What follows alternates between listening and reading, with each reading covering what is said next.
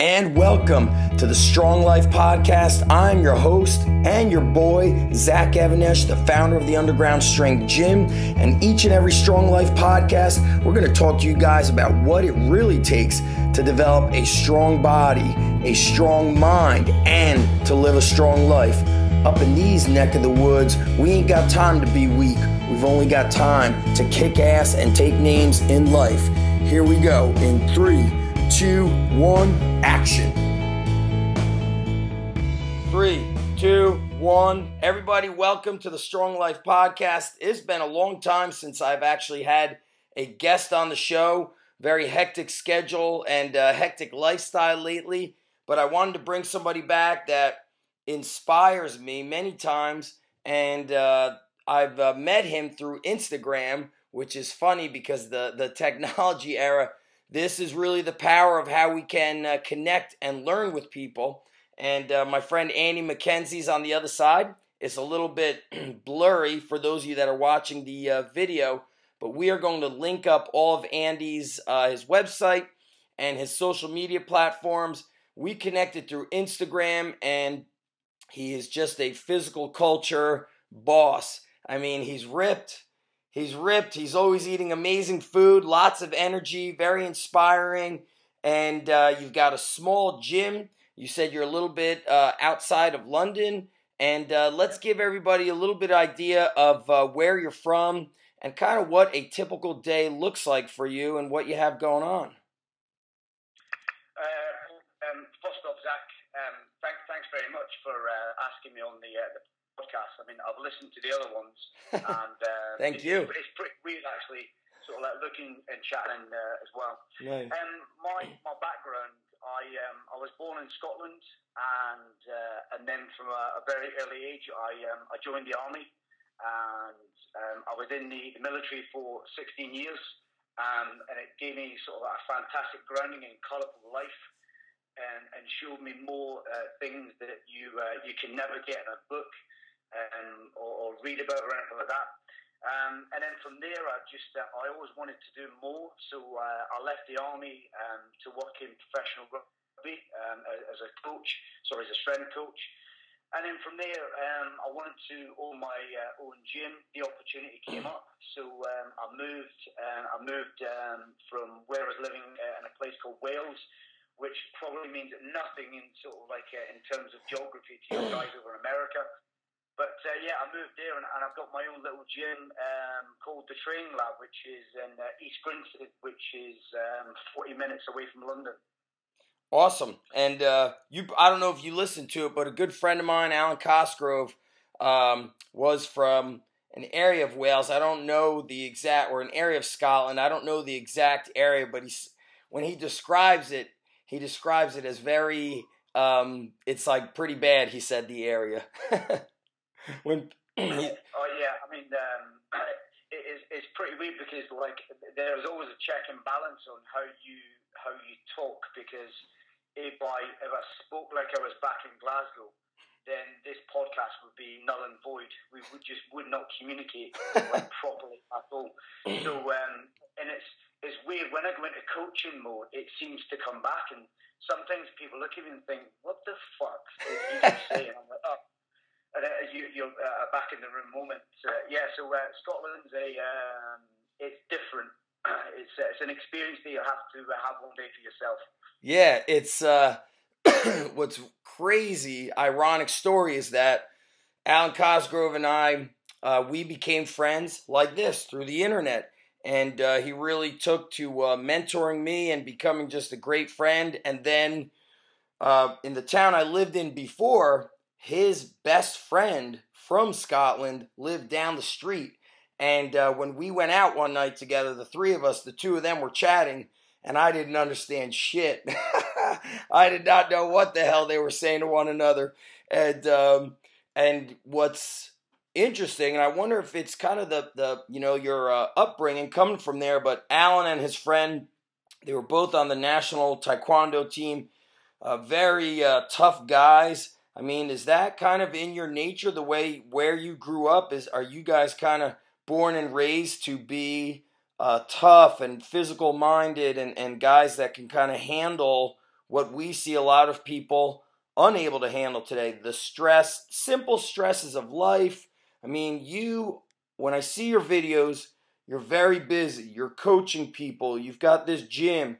I kind of feel like you're doing a lot like I am. You're very busy, yet you're ripped. You're strong. I mean, you're truly living the code.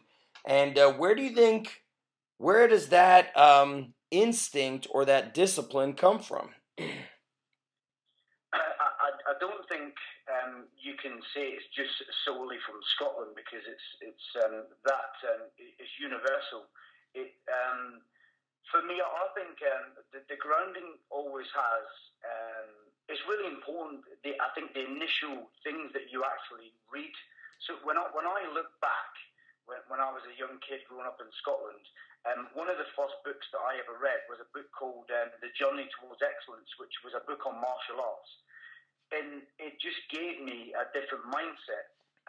And equally, I'd say growing up in Scotland as a young guy was pretty tough. I mean, I lived in what's called a bottom scheme, which is a really poor, rundown housing estate. Which when you meet people at school and stuff like that, they automatically assume you're going to be a dumbass with no real prospects. So for me, I'm like, that ain't me. Do you know what I mean? You can't really sort of like pigeonhole me into sort of like a box and say that's all you're going to do with your life. So I suppose for me, I use that as a driver. But I think the things that you read are pretty crucial to your initial development. Then that's why it's important to the book that you wrote, for example. I mean, if somebody picked it up and they'd never trained before, then for me that's the perfect grounding, the perfect opportunity for someone to grow and develop from. Awesome. And how old were you when you went to the military? Zach, I was 16 years old at the time, so very, very young, which is crazy. I mean, there was at the time it was called Junior Leaders Regiment Royal Artillery. So you spend a year being developed in sort of like trying to be the next leader of in the British military. When I look back at that time, it literally. It was amazing in terms of what it done. It was sort of like continue putting you in situations you just think, fuck, I don't know what I'm doing here. But because your is gradual, you end up building this attitude of, all right, this is all I have to do to get it done and get moving. So that was like a year of complete. At times a mindfuck, thinking I don't know how I'm going to sort of like get on with this, but all of a sudden something clicked and everything just became normal. Do you know what I mean? What was hard at the very, very start, it became normal. Then when it became normal, it became more enjoyable, and then from there you actually sought a little bit more of a challenge then, because you just wanted to see how far you could push it. And for me, it was like a really interesting time. And it's a time when I look back and I think, what did I actually get out of that? And how can I use what I learned back then into like my daily life now? Because sometimes we forget things where we come from. So, yeah, I mean, so like really, really young in terms of when most people look at it, they're a bit shocked because, wow, it's the military. But it was just a training environment for a year, and it was a fantastic process. Do you take that, when I look at how I train athletes, we kind of have this introduction time. And for them, I think it might be a mind fuck. They're like, holy shit, the first 2 weeks, like a kick in the balls. Then they seem to turn the corner during week 3 and 4. Then after the 4 weeks, their body is responding in a powerful way versus, as is their mind, versus feeling like it's dragging them down. How do you work with somebody new coming to your gym, to your training lab? I see amazing things going on in there, stuff that I feel like I haven't seen for a long time, and I think that's what connected me to you, because you're true physical culturist. Sometimes I see bodybuilding work, sometimes powerlifting, many times bodybuilding and unique mobility stuff that you're doing. What is kind of, if you could break down the process of how somebody new, when they come to you, how do you build them up? All right then. The first thing for me is going back to what we just spoke about, is creating an environment that seems normal. Because if it's the first time that they've walked into a gym, then that is their world, that is their map of what a gym looks like. So for me, that's really important. And then if they've already been from a culture where it's been just one way, then you've got to show them there is no one way. That the gym is sort of like bodyweight, as you said. There's kettlebells there's powerlifting racks, so it just becomes normal. What I tend to do is literally make people feel that they can do anything. So I don't give them things that I know they won't be able to achieve, but I challenge them enough. One of the things that I think as a coach you have to be mindful of is where you're at is completely different to where your athlete or your young client is at the moment. So one of the things that I'm really sort of hot on is this belief that you can do anything, that everything, that this gym environment is normal. Because if you look at it, most people are, they might have had a poor upbringing, they might have had people that always sort of like look down on them, like tell them they can't really do things. They might have a boss that just gives them a hard time. They might have like a wife or a husband that they just don't really love. All these little facets of people telling them they can't do something or they're no good. And then when they come into my environment, then even that one little thing is saying, well done, that was fantastic. That's like the three words, well done, that's forward, that was fantastic. That could just be the little pivotal thing that actually makes them go, fuck, no one's ever told me that before. And that's what that's how you, for me then, that's normal behaviour. That's how you should speak to someone. You should be positive and encourage them. So when you walk in, they can go, yeah, do you know what, I can do that. And for me, that's a gradual process then. So I make them feel comfortable. And then when you're comfortable and then you allow yourself to stretch when you're ready, then you can do things that other people just think, how does he do that? So pretty long-winded version there. Yeah, but I love it. There's a big mental component. You talk about it a lot when you post your Instagram, and I think it's obvious. Your hashtag is always like Iron Disciple and Disciple. It's like you're living it. It's on your mind at all times. I see the way your lifestyle kind of revolves around it. Talk about your lifestyle, your suit. I don't know how what your age is, or if you want to share that, but you're extremely fit, and I know you're super busy, but you're getting the training in, and that is a question I always get. I work, I have family, and then they feel like they can't get it done. Talk to us about your what does your day look like? Meaning, what time do you wake up? How much training of others do you do? And when do you train yourself? Is it regimented or is it flexible? Right then. So first up, I am my last years of 30-something. So next year I'm 40 years old. And I've got in my head that at 40 years old, I am going to be the strongest that I've ever been. And I'm going to look the best that I've ever been. And so that is going to happen. And I've looked at all my previous lists, and I'm thinking, I'm beating them. I'm setting a benchmark for like 40 and then moving beyond.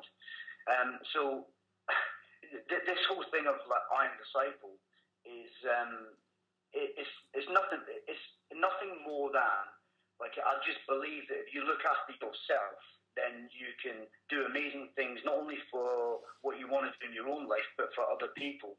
And I think it's really important then that you look after yourself. So from a physical perspective, from what you put in your mouth, and then what you read and who you spend time with, that sort of like that feeds the brain. So they're really, really important to me. Because I suppose I put back to my younger years and being in a poor environment where people were negative and tell me I couldn't do things. And now I think, well, I don't want to live like that. How can I live now? So I can take charge of it. From a structure sense, I am busy.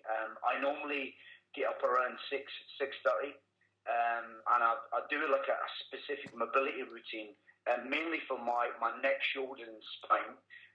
because I fractured my spine in 4 places about 10 so years ago. So they're things that I have to do. Otherwise, I don't function as well as I do.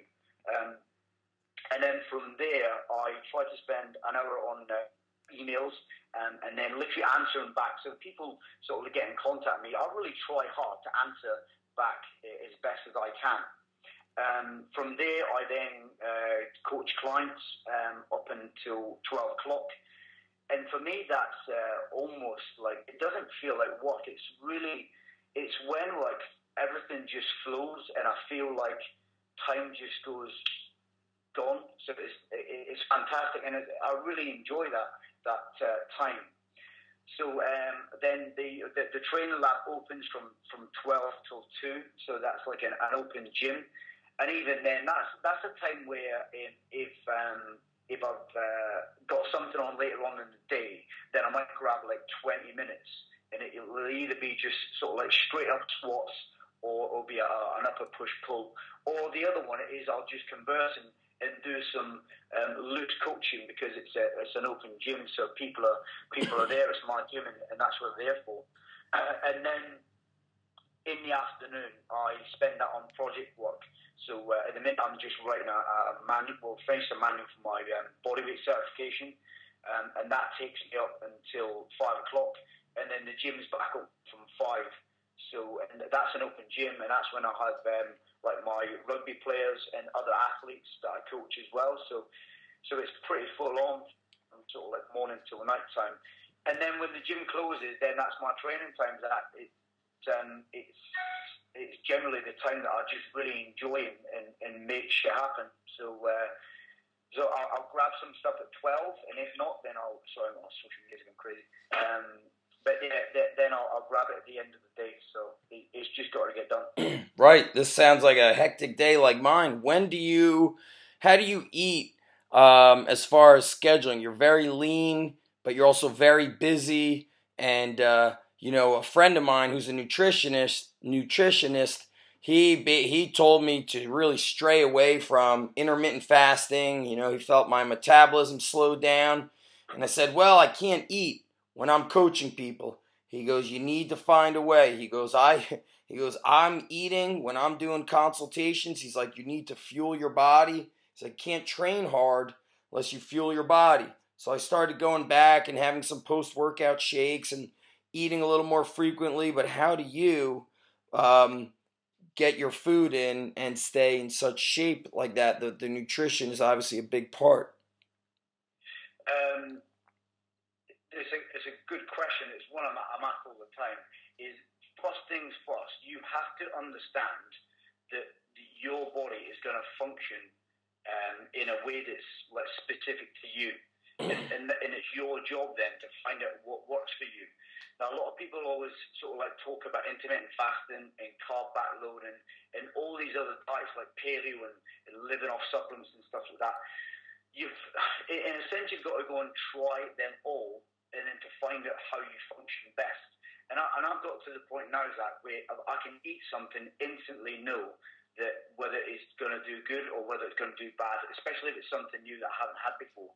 I generally eat like a really like a huge breakfast, and I mix it up. I normally have, let's say, for example, omelets with 6 eggs, prawns, some avocado, some like different spices that I really enjoy, and then I add in some potatoes in there as well, and that keeps me going. Mid-morning, I'll normally have like a protein shake, and then at lunchtime, it's like sort of chicken salad, a little bit of rice.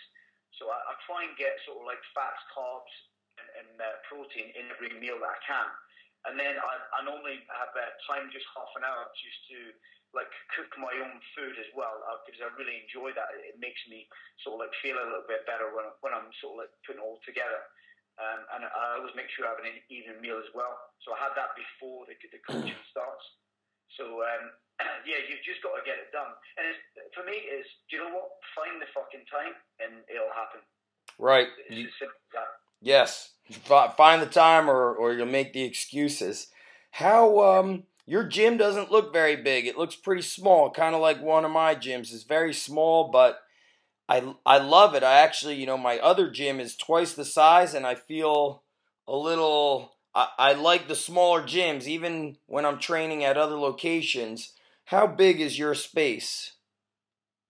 Oh man, it is 15 meters long in length, Okay. and 10 meters in width. Okay, so So about, it is small. yeah, so 45 by 30. It's about a 1,200 square foot gym, which is smaller than my other gym, but you've got turf in there. It looks like you've got the small groups going, and it's just it's awesome. How do you program the training for people? Is there a kind of a general workout, and do you tweak it for individuals as they come through? How do you plan them? Um, you have to. I mean, the beauty. I mean, it's nice having space, but like sometimes when you've got a closed environment and you've got 10 people literally ripping the bars off the floor and really smashing a gym up, you cannot buy that intensity, and that's why sometimes I think that I'm blessed because I've got that closed environment, so I genuinely don't mind it. And then the other one is I've also got like a large outdoor area, so I've got like a 200-meter car park, which saw some of the most disgusting sort of barbell sprint sessions known to man. So and I've got both elements, and I do like to get outside. I've got ropes in the trees because I want people to get tough. If it's raining, you're still going to climb up the rope because you just have to grip harder. So it's a real positive environment that's got quite a lot of things going on. In terms of programming, mine is quite specific in terms of I've got like a general movement prep that everyone does. And then when they get to a certain point in that movement prep, then everybody's got individual mobility issues that they've got. So for some it's ankles, for some it's shoulders, some it may be spine, or some it may be a combination of two or three.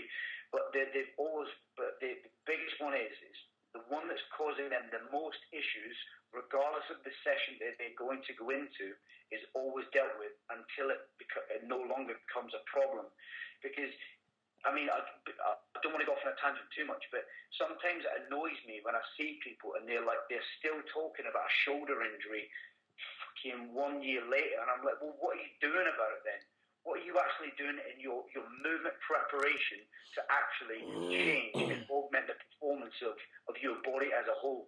So for me, then I always so I've got a general one, and then it's very, very specific when it comes to dealing with issues for that client, and that's a matter of assessment and then giving them, and then they get on with it.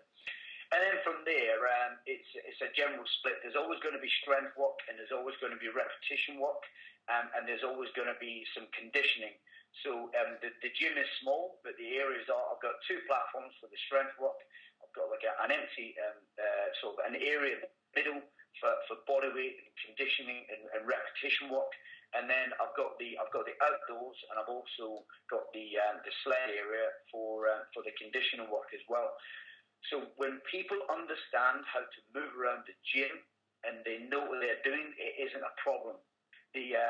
What the problem comes into is that the first time someone comes into the gym and they've trained at another gym where it's just that there's no direction, then they're almost like walking around like a pinball. So I just set up the environment. This is how it works, and then people just slide into it. And again, it brings that comfort factor in. So yeah, that's how I sort of like program for my for clients and athletes. Yeah, I'm a huge believer in the gym must be super organized. I tell my coaches every time, I say, before you leave, every weight goes where it belongs. The racks have the same amount of weights on each side, so it's not, when the gym is disorganized, the people, like you said, you could see the internal stress, and then it becomes, they like lose their focus. An organized coaching session, organized gym is critical. Do you guys do, because you're training adults, do you do weightlifting movements, power cleans, jerks, or are you more power lifting and then like quick lifts with the kettlebells and the dumbbells? Do you do like the weightlifting movements with the adults? Yeah, absolutely. again, it always comes down to what is the goal. And that is it. So if the goal is to develop power, then I then look at what's the easiest way to develop power without sort of like causing injury or without then having the inability to move the next day. So, I mean, my mantra in terms of the gym is always move with a purpose to improve. So if I can get away with it at a low level and that improves it, then that's fantastic. But yeah, I mean, adults still do Olympic lifting moves, and they just break down the move until you actually get it. I mean, you know, it's just the art of coaching.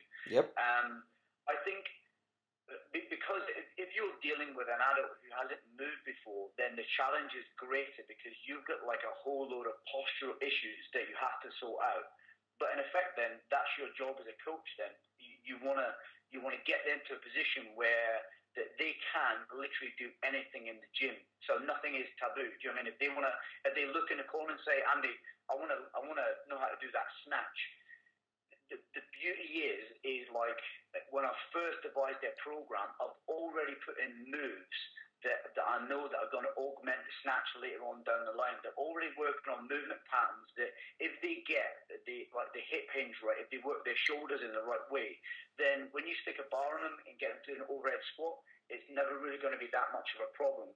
So as long as they've got all the dysfunctions sorted out, then, I mean, there is no right or wrong in the gym then, is there? There's just poor execution of exercise. Right. I think when you build people up the right way, their ability to learn is so easy compared to somebody's new and then they've never really moved and you're trying to teach them a power clean. It's like sending a young kid to the military. He's not ready, right? Like a 6-year-old to the military. You have to build them up, go through the basic training, train the mind.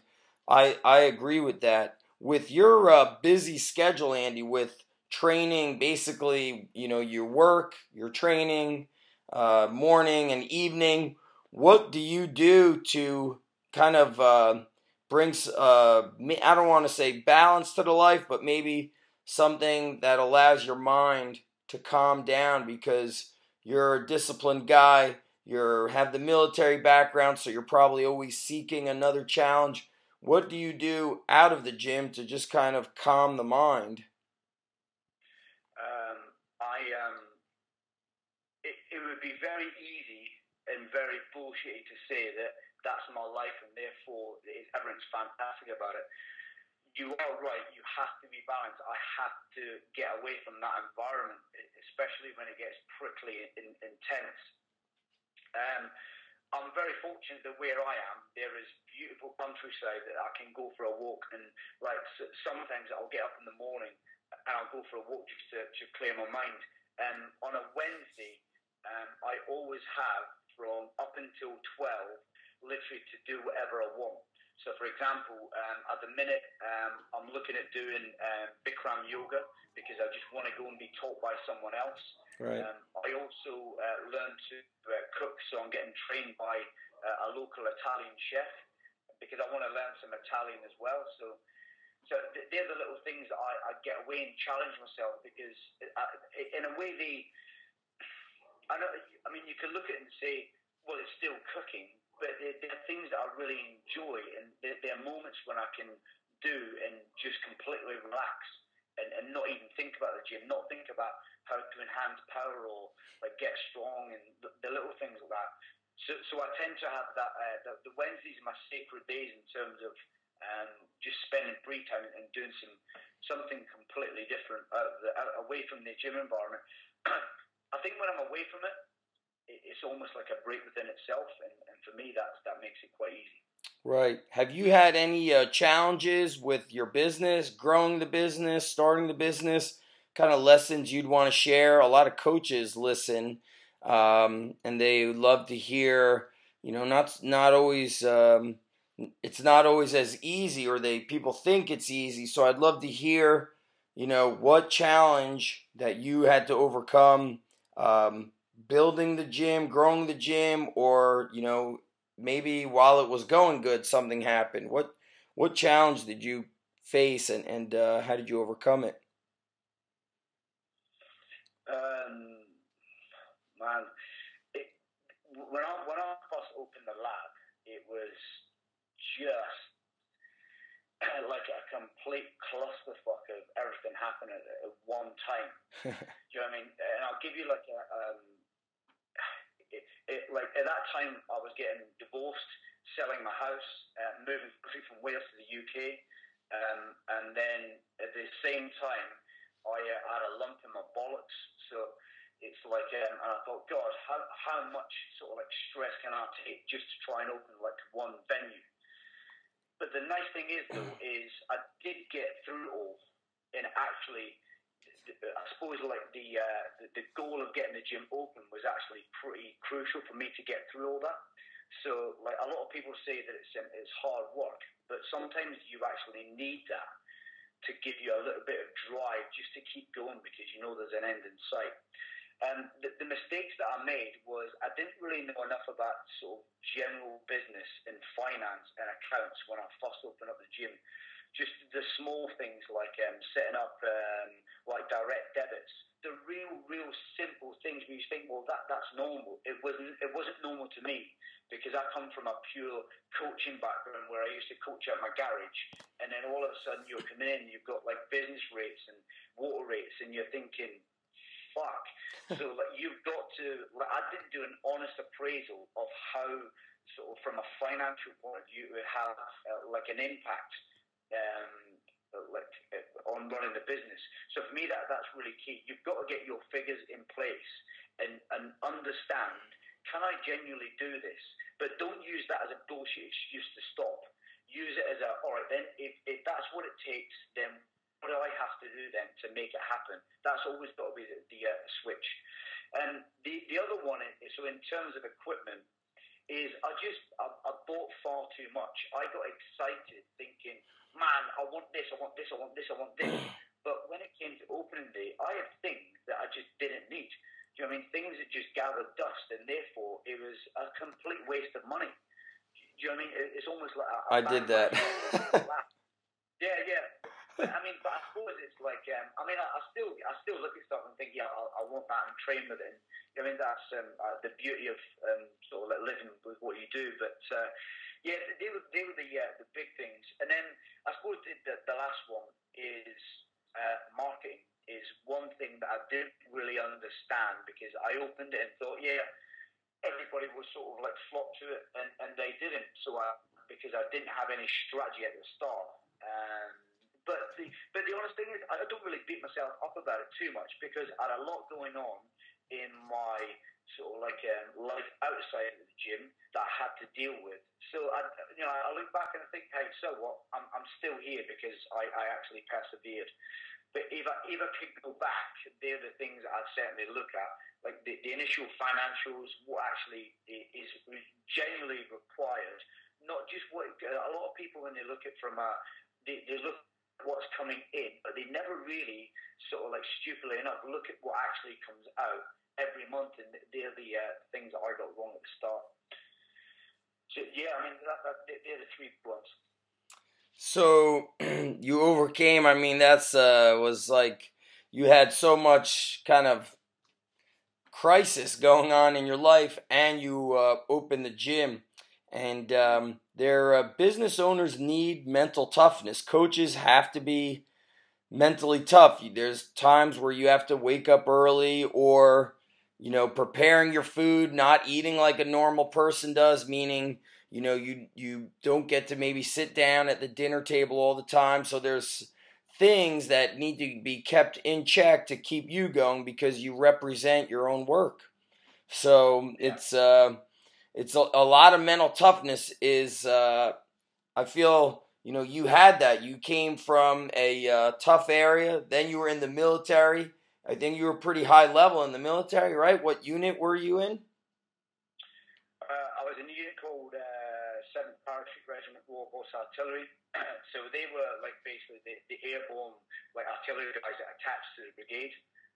And from there, I then moved on to what's known as the Royal Army Physical Training Corps. So there, you're in charge of the development of soldiers within the British Army. So like two pretty key positions that they gave me quite a lot of experience as well, and what I still hold today as well, which is really important to me. Yeah, it's when you certain things in life I've learned you could have done them like 10, 20 years ago, but they were so powerful that you use those lessons today. I always say that so much of what I'm able to do is what I learned inside of a shitty wrestling room, shitty hot wrestling room.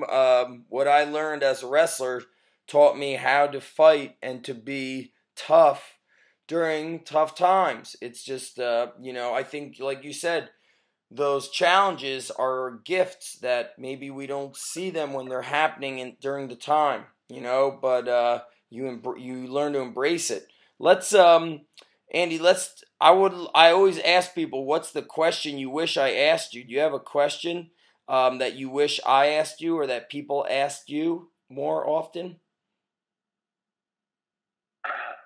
Let me get that right in my head. Is there a question that I wish people would ask me? Or that you wish I asked you that you feel you wanted to share this piece of information?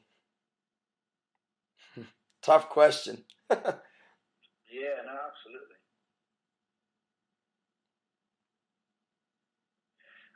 I can't really think of one at the moment. It is so, I can't really think of one at the moment because, like, I suppose for me, like, everything that I do is normal. Yeah, I don't see anything that I do as sort of special. I mean, I'm lean because I think it's normal to be that way. So I don't know. I suppose maybe that's a question that yes. I want people asking. Why do you just think that everything that you do is normal? Because it is. I smile and laugh when people say, "Oh, you're an amazing strength coach." I'm like, "Well, I'm not amazing. I'm a strength coach. That's my job. It's my job to actually improve the physical performance of someone. So if I wasn't doing it, then what the fuck am I doing then?" So you have this, you think it's normal to hold yourself to a very high standard. Yeah. But people think like that's actually rare, and you think that's the way it should be. It's normal to be fucking great at what you do. Everybody should do that. In a sense, yeah. I mean, I'll give you a reason like why. When I first joined the military, we got taught how to make these little bed blocks, and then so it was the first time I ever sort of like was shown that, and as was everybody else. And then so I just sat around. But when we had some free time, I was like, free time, right? I need to know how to do that a little bit quicker then, so it doesn't become like a pain in the ass. So I then spent time learning how to do it like a lot better, while everybody just sat around talking and stuff like that. But for me then, I thought it was behaving that was normal because I'm supposed to build that and get that ready. So it's just strange when I see that. I find that pretty odd when people ask me that. Yeah, I had this conversation with a friend, and he said, he goes, "You're so passionate about lifting and training." He goes, "But you can't expect people to have that same passion." He said, "You'll only be let down." He told me his football coach used to literally cry after some practices because he worked so hard not to teach the kids so much about football, but to use football to teach them about life, to become a better, stronger person today and in the future. So he said, people like you and I, we look at training beyond the building of the muscle, the getting fit. It transcends the gym. We utilize it for life. And I think that's what keeps a great coach in any realm going, is that you see it more than what it is. You see it beyond, I guess, the surface. And I think that's great that you think it's just normal that we should be striving for greatness in everything that we do. And I think, when the people listening, things like they ask questions about like, how do I, what did you do to start your business? And the first thing I say is, well, I worked extremely hard, and I wasn't asking people what is the way to start business. I researched it. I found ways. I did the legwork. Whereas if you try to like go right to the answer, that's good, but it shows that you're not even trying to do the legwork. Kind of with training and nutrition.